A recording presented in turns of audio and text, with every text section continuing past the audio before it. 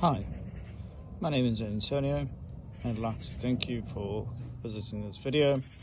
Today I'm going to talk about this little guy here, Bedknife Sharpener. How it works is simple.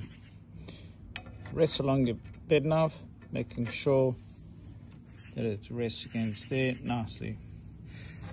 There are different sizes but degrees to every one of them. So you'll have a 5 degrees, for example, for the Qualcast. You'll have a 10 degrees, you'll have a 15 degrees, and a 7 degrees. It's all dependent on your type of mower and cylinder that you have. How do these work is they go in one direction only. So you'll file, for example, like that. And it's all basically like that. What I tend to do is I will move this blade back by adjusting the little screws in the back there, slightly back, and then from there sharpen this like so until you've got a good clean blade.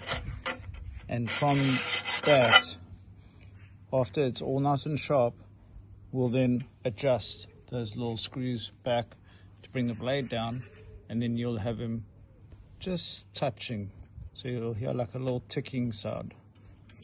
I hope that assists, and hope you have a good time sharpening.